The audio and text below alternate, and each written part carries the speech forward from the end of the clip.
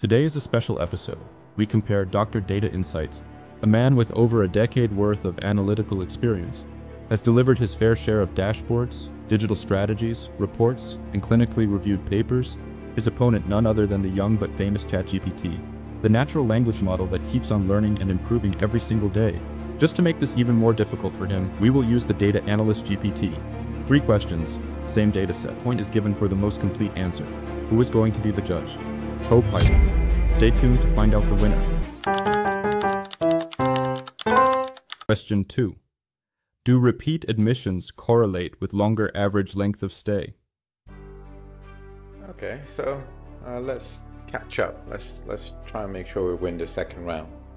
Now, repeat admissions.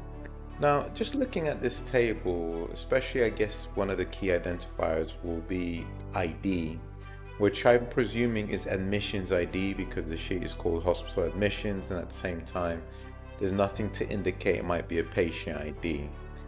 If I just highlight over this column and do a highlight cell values for duplicate values, hide it in light red, you can see that none of the values are highlighted, which indicates there's no duplication in this specific data set.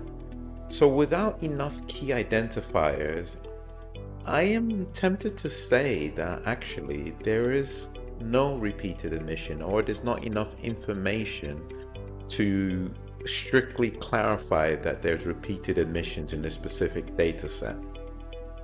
Now that might put me in the losing side, but I'm going to stick to my analytical mindset with this, looking at the specific data set, and I don't see that there's any repeat admissions. Now this is actually a question that ChatGPT itself posed at the beginning.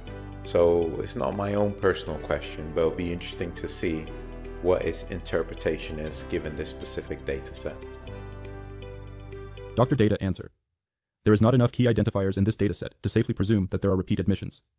The ID column likely refers to unique individual admissions into a single hospital, of which there is no duplication. In order to identify true repeat admissions, a patient identifier or another combination of reference points would be required.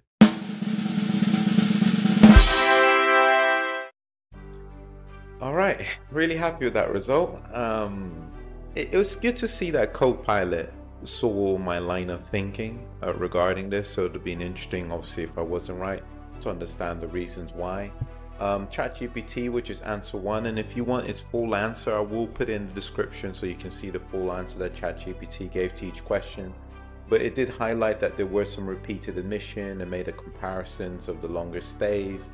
But it's interesting at this section where it kind of verifies the methodology behind it, and it mentioned with ChatGPT that it was less cautious, potentially extrapolating from non-validated assumptions. So when we go to the overall verdict, you can see that although ChatGPT built on a compelling narrative, it said that my answer had a better methodology and makes a critical point that you can't correlate what you can't define reliably. And that's a powerful truth in healthcare data analysis.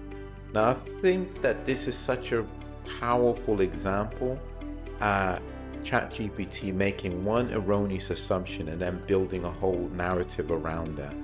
Now, in reality, it's built by humans. Humans make lots of mistakes. I make lots of mistakes and make all sorts of assumptions based on those mistakes. But just highlighted that this can happen in AI as well. So if you're not able to reverse engineer it or to understand the context of which a data set is established, you can end up presenting and not understanding why your answer is wrong. So this is such a good example, and I'm really happy I won this round. Let's go on to question 3 and get ourselves a winner.